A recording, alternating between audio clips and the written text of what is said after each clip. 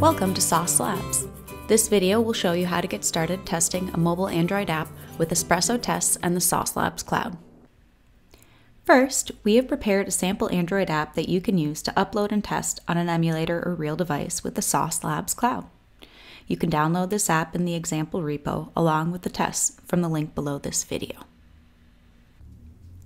Second, we have prepared some sample Espresso tests that can help you test the demo app. This code is open source, and you are more than welcome to fork, clone, and modify it.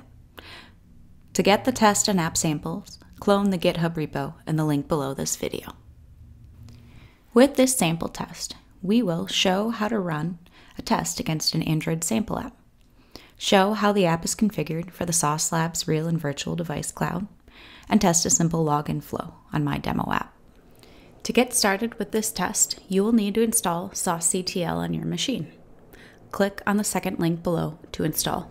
Next, navigate into the directory where your app and test files are and run the command saucectl init to set up your app and test files to run on Sauce Labs.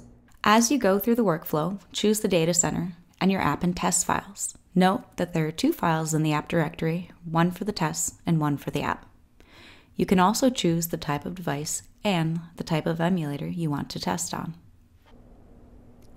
You can set your Sauce username and access key at any time with the command saucectl configure, and you can find these under the user settings on the Sauce Labs app.